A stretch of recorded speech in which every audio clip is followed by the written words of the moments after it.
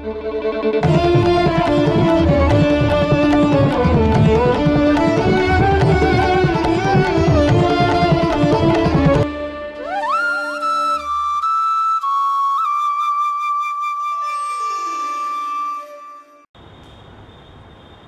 friends, welcome to HAREESH Academy. So, in the previous class we have discussed Ohm's law. So, నిన్న మనం Ohm's law గురించి చర్చించడం జరిగింది. So, Ohm's law statement ఏంటి and వాటి limitations ఏంటి, రెసిస్టర్ అంటే ఏంటి, కండక్టెన్స్ అంటే ఏంటి, వాటి గురించి మనం తెలుసుకోవడం జరిగింది. సో, ఒకసారి మనము చిన్నగా నిన్నటి క్లాస్ని రీకాల్ చేసుకున్నట్లయితే Ohm's law ఏం చెప్తుందండి? At a constant temperature, current flowing through a conductor is directly proportional to the applied voltage between the two ends of the conductor. So, I is directly proportional to V or V is directly proportional to I. So, ఎప్పుడైతే మనం V is directly proportional to I దాంట్లో ప్రపోర్షనాలిటీని తీసేస్తే constant replace చేస్తాం. దాని కాన్స్టెంట్ని మనం ఏమంటాం అంటే resistance అని అంటాం, right. So, resistor opposes the flow of electrons. And తర్వాత మనం ఏంటంటే ఒకవేళ I is directly proportional to V తీసుకున్నట్లయితే ఆ ప్రపోర్షనాలిటీని తీసేస్తే మనం ఆ ప్రపోర్షనాలిటీ ప్లేస్లో Gని రీప్లేస్ చేయడం జరిగింది. సో, G అంటే కండక్టెన్స్. కండక్టెన్స్ అంటే ఏంటి? Reciprocal of resistance. సో, మనం ప్రతి దాని యూనిట్స్ కూడా మనం తెలుసుకోవడం జరిగింది. రెసిస్టెన్స్ యొక్క యూనిట్స్ ఓమ్స్, కండక్టెన్స్ యొక్క యూనిట్స్ మో, అండ్ రెసిస్టివిటీ అంటే రెసిస్టెన్స్ జనరల్గా దేనిపైన డిపెండ్ అవుతుందండి? లెంత్ రో ఎల్ బై ఏ అంటే రెసిస్టివిటీ ఆఫ్ ద మెటీరియల్ పైన డిపెండ్ అవుతుంది. అయితే ఈ రెసిస్టివిటీ ఆఫ్ ద మెటీరియల్ అనేది మెటీరియల్ టు మెటీరియల్ వేరీ అవుతూ ఉంటుంది. ఒక్కొక్క మెటీరియల్కి ఒక్కొక్క రెసిస్టివిటీ ఉంటుంది. సో, అది కాన్స్టెంట్గా మనం తీసుకోవడం జరుగుతుంది. నెక్స్ట్ లెంత్ పైన డిపెండ్ అవుతుంది. లెంత్కి డైరెక్ట్ ప్రపోర్షనల్ ఉండడం వల్ల లెంత్ పెరిగితే రెసిస్టెన్స్ పెరుగుతుంది. And area of cross section of the conductor పైన డిపెండ్ ఉంటుంది. So, area of cross section of కండక్టర్కి అది రెసిస్టెన్స్ అనేది ఇన్వర్స్లీ ప్రపోర్షనల్ అంటే విలోమానుపాతంలో ఉండడం వల్ల ఏరియా ఆఫ్ క్రాస్ సెక్షన్ పెరిగితే రెసిస్టెన్స్ తగ్గుతుంది, ఏరియా ఆఫ్ క్రాస్ సెక్షన్ తగ్గితే రెసిస్టెన్స్ పెరుగుతుంది. ఇప్పుడు చూడండి. సో, అదేవిధంగా మనము రెసిస్టివిటీ యొక్క యూనిట్స్ ఏం నేర్చుకున్నామండి? ఓమ్ పర్ ఓమ్ మీటర్ అని నేర్చుకున్నాం, రైట్. అదేవిధంగా మరి రెసిస్టివిటీ అంటే ఏంటి? రెసిస్టివిటీ అంటే ఇన్వర్స్ ఆఫ్ కండక్టివిటీ అంటే రెసిప్రోకల్ ఆఫ్ కండక్టివిటీ. అప్పుడు కండక్టివిటీ యూనిట్స్ ఏమవుతుంది? 1/ఓమ్ మీటర్ అవుతుంది. 1/ఓమ్ అంటే ఏంటండి? మళ్ళీ మోనే. సో, మో పర్ మీటర్గా చెప్పవచ్చు మనం. సో, ఇవన్నీ మనము ప్రీవియస్ క్లాస్లో నేర్చుకోవడం జరిగింది. సో, ఇవాళ నేను ఒక కొత్త టాపిక్ స్టార్ట్ చేస్తున్నాను, ఫండమెంటల్స్ ఆఫ్ ఎలక్ట్రిసిటీలో. నెక్స్ట్ టాపిక్ ఏంటంటే classification of elements. So, classification of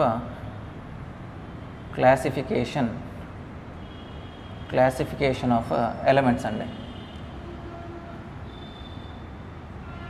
so, classification of elements అయితే ఎలిమెంట్స్ మనం ఏ విధంగా క్లాసిఫై చేయొచ్చు? నార్మల్గా మనం ఎలిమెంట్స్ని డిఫరెంట్ వేస్లో కేటగరైజ్ చేయొచ్చు అండి. ఫస్ట్ క్లాసిఫికేషన్ ఏంటంటే linear and non linear element, linear and non linear element.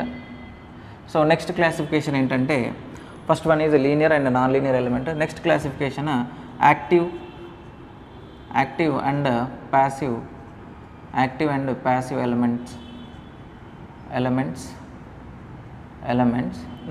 Next classification ఏంటంటే unilateral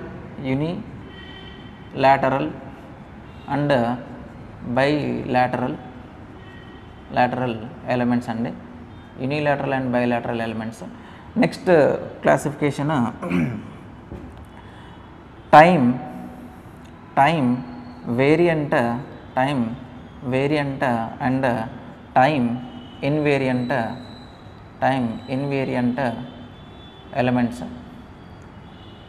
time invariant elements. So, next classification ఏంటంటే లంప్డ్ అండ్ డిస్ట్రిబ్యూటెడ్ ఎలిమెంట్ అండి. Distributed elements. సో, ఓవరాల్గా మనము ఎలిమెంట్స్ని 5 వేస్గా మనం కేటగరైజ్ చేయొచ్చు. First one linear non linear, తర్వాత active and passive element, and next one unilateral and bilateral element, time wearing element and time invariant element. So, next classification is lumped element and distributed element. So, ఇవి చాలా చాలా important అండి. మనకేంటంటే JLM notification JLM ఎగ్జామ్లో మనకు just fundamentals పైన concentrate చేస్తారండి. అంటే లీనియర్ ఎలిమెంట్ అంటే ఏంటి, లీనియర్ ఎలిమెంట్కి ఎగ్జాంపుల్స్ ఏంటి, నాన్ లీనియర్ ఎలిమెంట్స్ ఏంటి, నాన్ లీనియర్ ఎలిమెంట్స్కి ఎగ్జాంపుల్స్ ఏంటి. సో ఈ 5 క్లాసిఫికేషన్స్లో మనకు JLMలో ఖచ్చితంగా ఏదో ఒక ఎలిమెంట్ పైన మనకి క్వశ్చన్ రావడానికి ఛాన్సెస్ ఉన్నాయండి. సో వీటిని మనం ఇగ్నోర్ అసలే చేయకూడదు. సో ప్రతి దాని గురించి మనము కొంచెం డీటెయిల్గా నేర్చుకున్నట్లయితే మనము ఈ టాపిక్ మీద వచ్చిన ఏ క్వశ్చన్ అయినా కానీ మనం ఈజీగా అటెంప్ట్ చేయవచ్చు. సో ఫస్ట్ కేటగిరీ అయిన linear and non linear element గురించి తెలుసుకుందాం, right. So first one is linear and as well as non linear element. So దీనికి మనం ఏం చెప్తామంటే an element is said to be linear అంటే ఒక ఎలిమెంట్ లీనియర్గా ఎలా పరిగణించబడుతుందంటే an element is said to be linear whose IV characteristics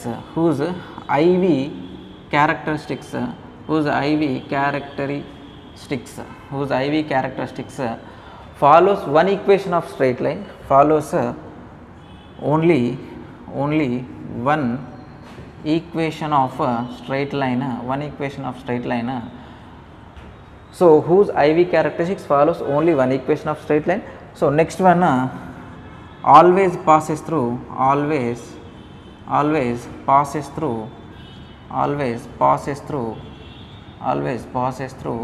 అండి, always passes through origin. అంటే ఒక ఎలిమెంట్ లీనియర్ ఎలిమెంట్గా ఎలా పరిగణించబడుతుందంటే ఆ ఎలిమెంట్ యొక్క IV క్యారెక్టరిస్టిక్స్ ఎల్లప్పుడూ ఒకటే ఈక్వేషన్ ఆఫ్ స్ట్రైట్ లైన్ కలిగి ఉండి మరియు ప్రతిసారి అంటే ఏ టైం వద్దనైనా కానీ అది ఆరిజిన్ నుండి ప్రయాణించేయాలి.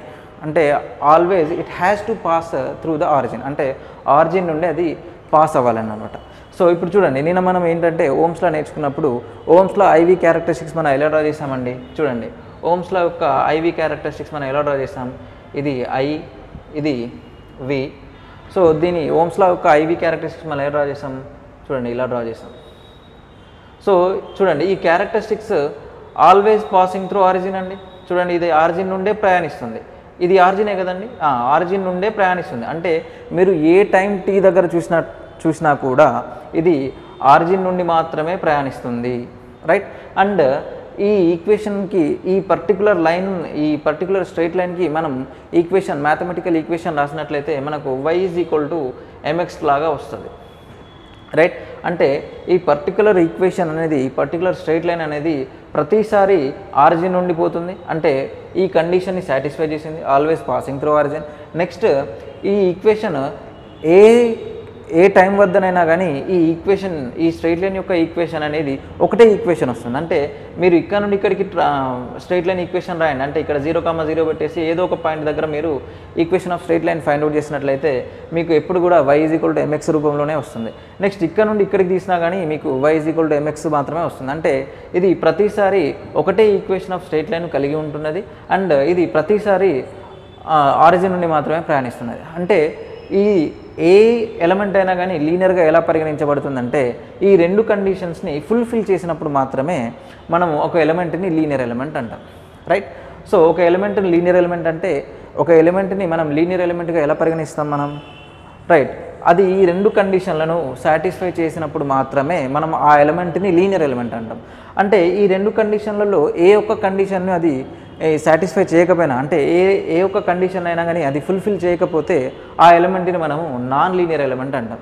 అంటే ఖచ్చితంగా ఒక లీనియర్ ఎలిమెంట్ ఏం చేయాలంటే ఈ రెండు కండిషన్స్ని ఫుల్ఫిల్ చేయాలి, right.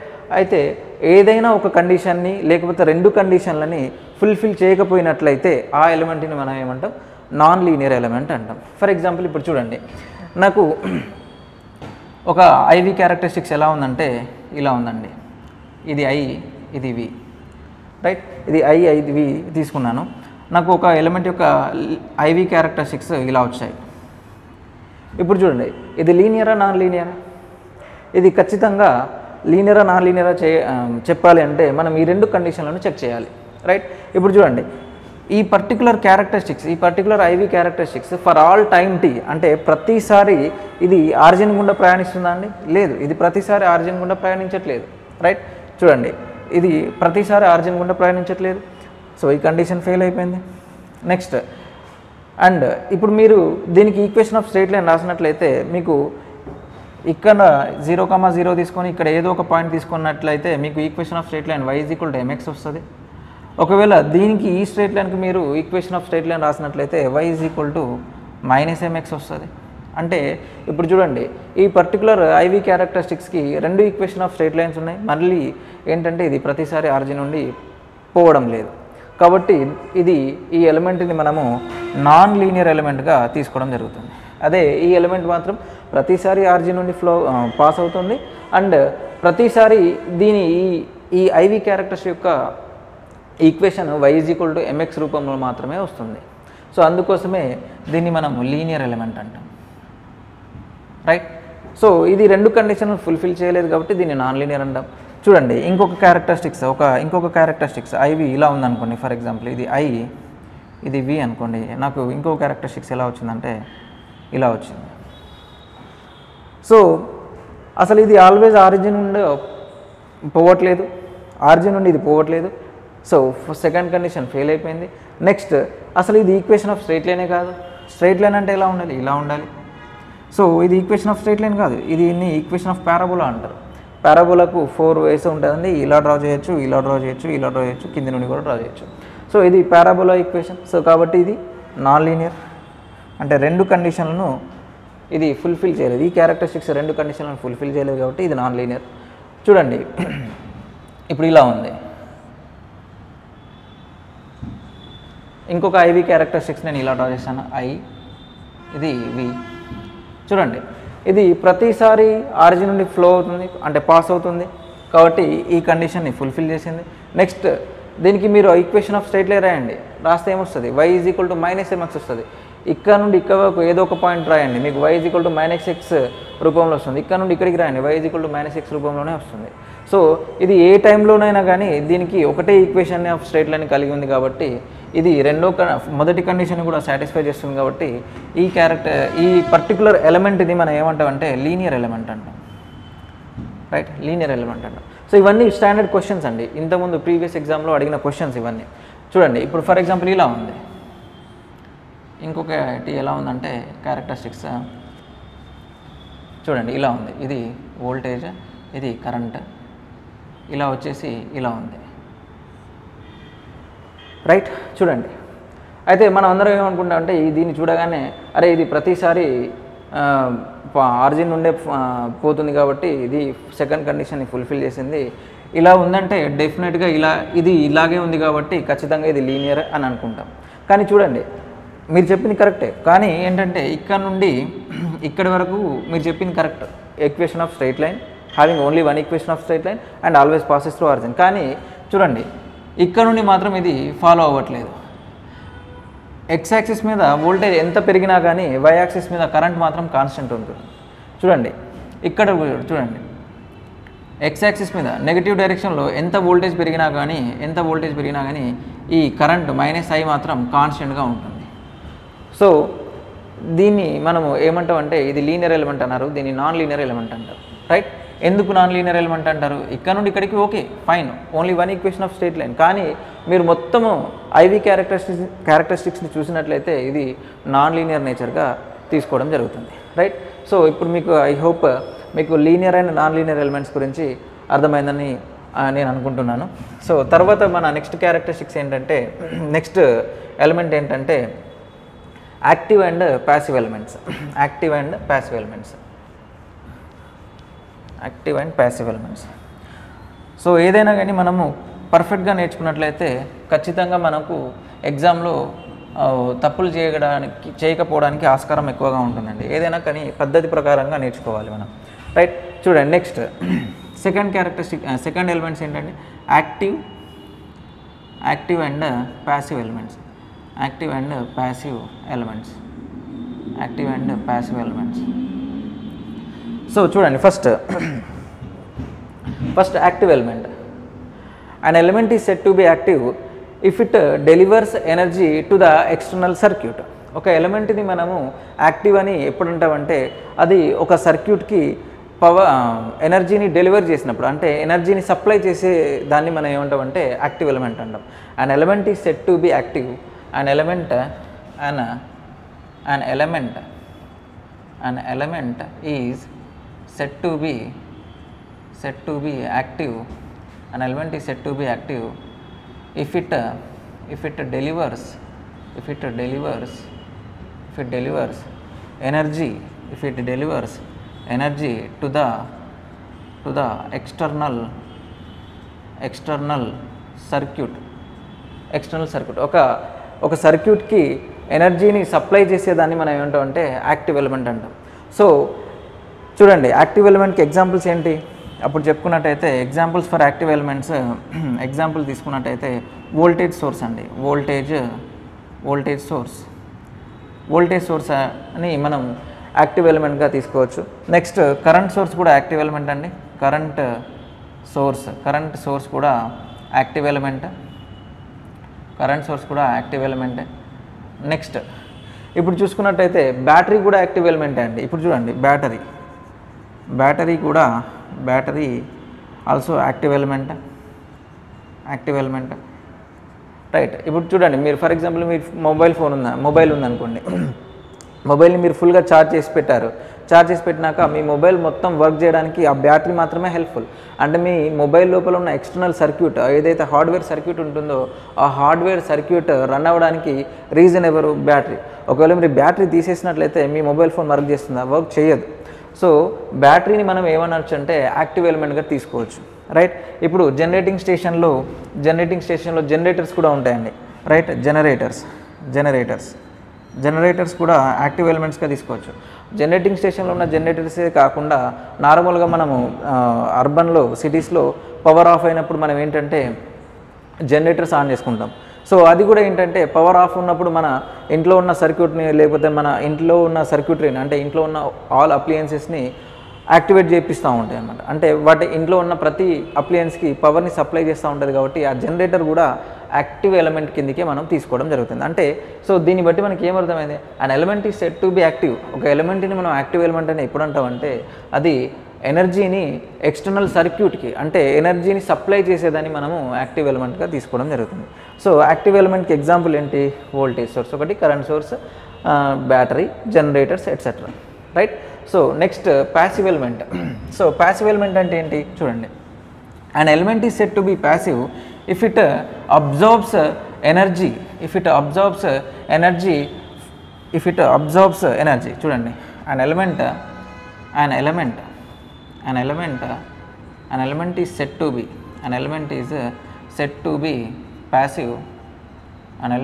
to be passive if it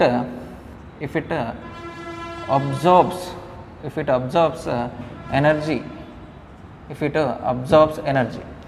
అంటే ఒక ఎలిమెంట్ని మనము ప్యాసివ్ ఎలిమెంట్ అని ఎప్పుడు అంటామంటే ఒకవేళ అది ఎనర్జీని అబ్జర్వ్ చేసుకున్నట్లయితే ఆ పర్టికులర్ ఎలిమెంట్ని మనము ప్యాసివ్ ఎలిమెంట్గా తీసుకోవడం జరుగుతుంది. For example for passive element ఏంటంటే చూడండి, example for passive elements resistor ఒకటి, నెక్స్ట్ రెసిస్టర్ దీన్ని మనం ఆర్తో సూచిస్తాము. రైట్. నెక్స్ట్ ఇండక్టర్ దీన్ని ఎల్తో సూచిస్తాము. నెక్స్ట్ కెపాసిటర్ దీన్ని మనం సితో సూచించడం జరుగుతుంది etcetera. So an element is said to be passive if it absorbs energy. ఇప్పుడు చూడండి, ఈ రెసిస్టర్, ఇండక్టర్, కెపాసిటర్ గురించి మనం నెక్స్ట్ క్లాస్లో వివరంగా తెలుసుకుందాం. ప్రస్తుతానికి దీన్ని ఎగ్జాంపుల్గా తీసుకోండి మీరు. రెసిస్టర్ ఏం చేస్తుందంటే ఇది ఎనర్జీని అబ్జర్వ్ చేసుకుంటుంది, అంటే ఎనర్జీని తీసుకుంటుంది. Which resistor absorbs energy and డిసిపేట్స్ the absorbed energy in the form of heat and డిసిపేట్స్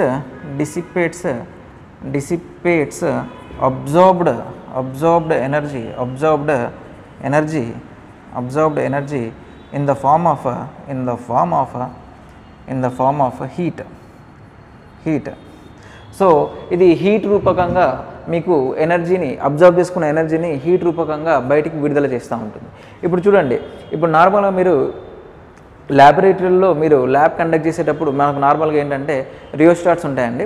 so రియోస్టాట్స్ పైన మనం ఎక్స్పెరిమెంట్ చేసినప్పుడు ఏంటంటే అది రెసిస్టివ్ ఎలిమెంటే అండి. సో ఎప్పుడైతే మనం వాటిపైన ఎక్స్పెరిమెంట్ చేసిన తర్వాత మనం ఎప్పుడైతే దాన్ని టచ్ చేస్తామో మనకు హీట్ సెన్స్ అనేది కనబడుతూ ఉంటుంది.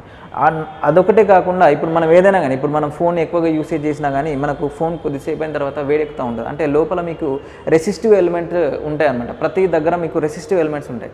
ప్రతి ఐసీ మదర్ బోర్డ్స్ పైన కానీ లేకపోతే ఐసీకి రిలేటెడ్ అంటే ఎలక్ట్రానిక్ గాడ్జెట్స్లో ఏంటంటే మీకు ఖచ్చితంగా ఈ రెసిస్టర్స్ అనేవి ఉంటాయి, మనం పెడతాం మనం. సో ఆ రెసిస్టర్ ఏం చేస్తుందంటే సోర్స్ నుండి ఎనర్జీని తీసుకొని ఆ ఎనర్జీని హీట్ రూపకంగా బయటికి విడుదల చేస్తూ ఉంటుంది. అందుకోసమే మన అప్లయన్సెస్ ఎక్కువగా యూసేజ్ చేసినప్పుడు ఏమవుతుందంటే హీట్ ఎక్కుతూ ఉంటుంది అనమాట. మనం ఏమనుకుంటాం అంటే అరే హీట్ ఎక్కింది ఆపేయండి అని అంటూ ఉంటాం.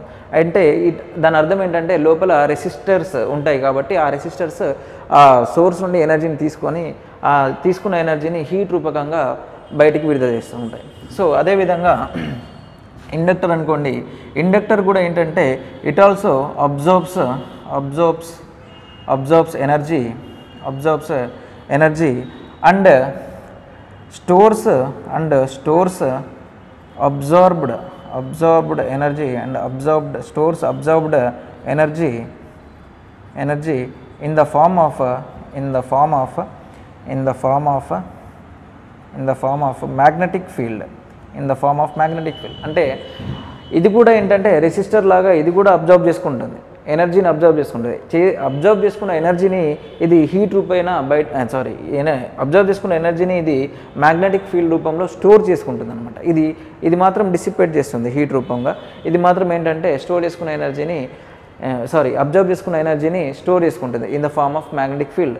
సో ఇది మీకు ఒక ఇంపార్టెంట్ క్వశ్చన్. ఇది JLM వాళ్ళకి ఇది ఒక ఇంపార్టెంట్ క్వశ్చన్. రెసిస్టర్ ఏం చేస్తుంది? డిసిపేట్స్ ద ఎనర్జీ, రైట్. ఇండక్టర్ ఏం చేస్తుంది? Stores the energy in the form of magnetic field. ఇది ఇంపార్టెంట్ క్వశ్చన్, రైట్. ఇప్పుడు చూడండి నెక్స్ట్ కెపాసిటర్ కూడా ఏంటంటే సేమ్ ఇండక్టర్ లాగానే. సో కెపాసిటర్ కూడా ఏంటంటే absorbs energy and stores absorbed energy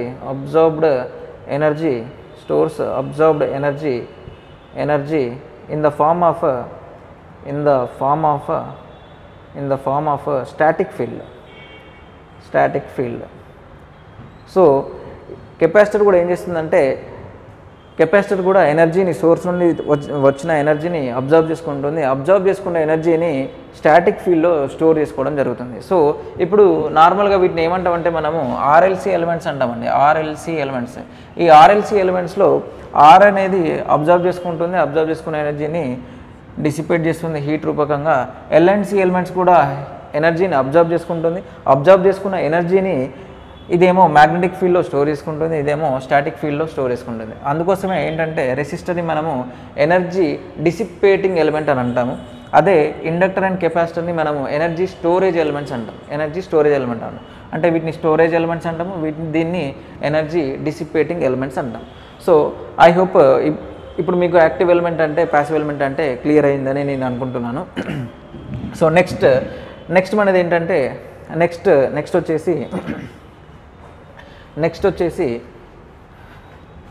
unilateral and bilateral elements.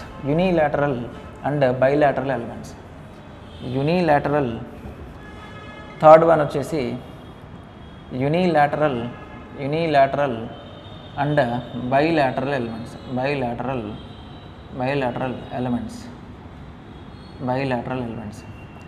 So unilateral and bilateral elements. చూడండి first one unilateral element. An element is said to be unilateral. An element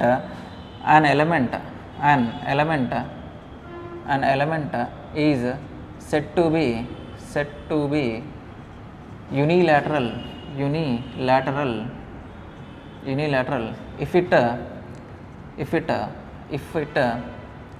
if it allows current only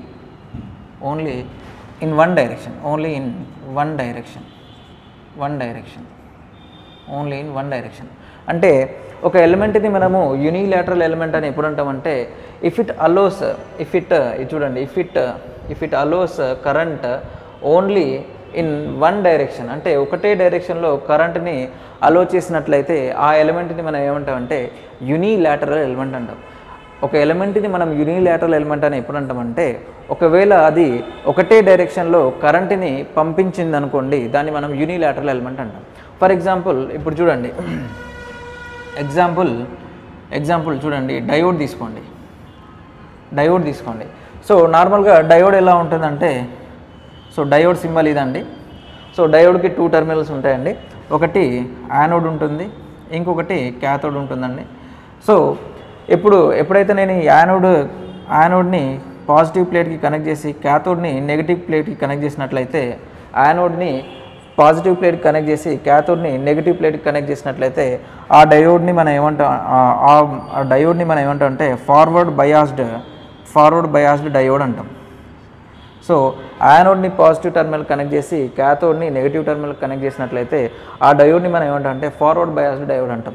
so ఎప్పుడైతే ఈ diode forward biased అవుతుందో, అంటే forward bias చేసినప్పుడు ఏమవుతుందంటే ఈ diode దాని నుండి కరెంట్ని అలో చేస్తుంది అనమాట. సో ఎప్పుడైతే anode is positive with respect to cathode, then diode will get conducts. అంటే ఎప్పుడైతే మనం యానోడ్కి పాజిటివ్ క్యాథోడ్కి నెగిటివ్ ఇచ్చినట్లయితే ఈ డయోడ్ అనేది కండక్ట్ అవుతుంది. కండక్ట్ అవడం అంటే దీని నుండి కరెంట్ని ఇది అలో చేస్తుంది అనమాట, రైట్.